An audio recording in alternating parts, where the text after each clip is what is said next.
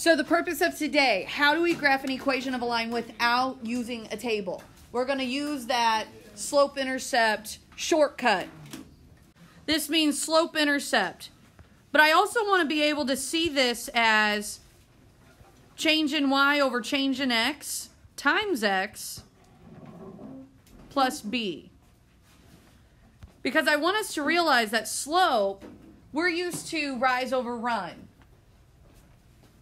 But whenever you get out of this class and you go into either a science class like chemistry, we're going to have to see fractions and be a little bit more comfortable with them. So I'm going to try to get away from m and more into change in y divided by change in x.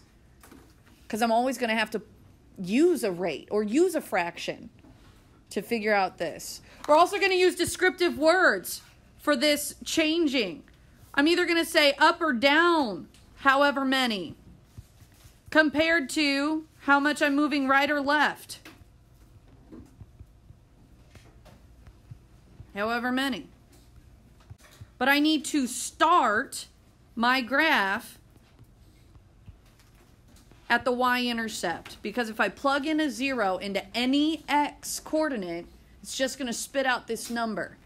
That's where I'm going to start, because it's the easiest point to find without a lot of thinking skills. All right, so let's start graphing if you haven't started already. Here we go. We are going to start at -1. So start at 0, -1. Let's immediately plot that point.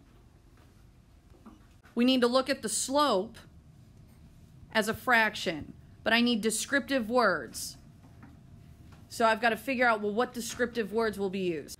So we're going to move up to right 1, because those are both positive directions.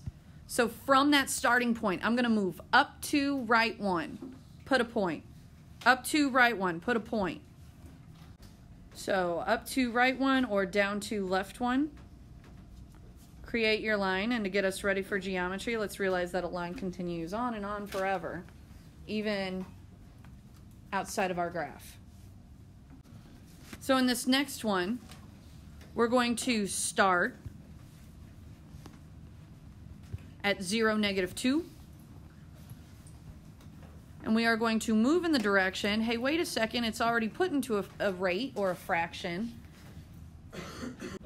So we're going to go up to right 3.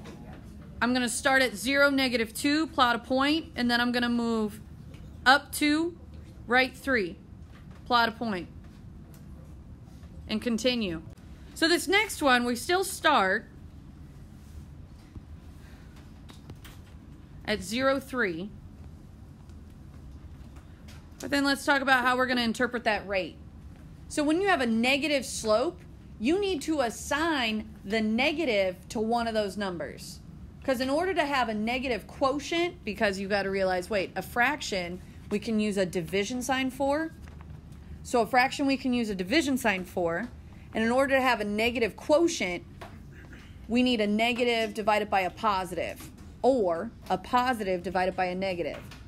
So you have to assign the negative to one of those numbers. Let's say you assign it to the 1. Let's talk about the direction words. So in this situation, we're going down 1, right 2. So starting at 0, 3 and moving down 1, right 2, or up 1, left 2. So with example 4, something's weird. So when we have no y-intercept, and if we don't see the slope, it's like a -1 as a slope plus 0. And then we're going to have to figure out direction words for -1. So direction words will be down 1, right 1.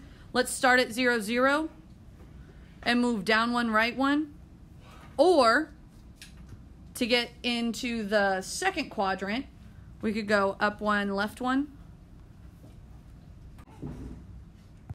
Let's just put down that quote again, because when you see y equals 5 or x equals 2.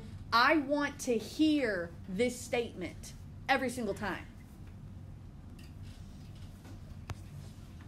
This is what I want to hear whenever you see y equals 5, x equals 2, x equals -1. I want to hear the statement, all of the blank coordinates are blank, every single time. So if all the y coordinates are 5, start picking points in your brain that would have the y coordinate be 5. So like -3, 5, -1, 5, 4, 5. All of these points would have the y coordinate be 5. If we can make sense of that statement, we don't need to memorize that it's going to turn out to be a horizontal line.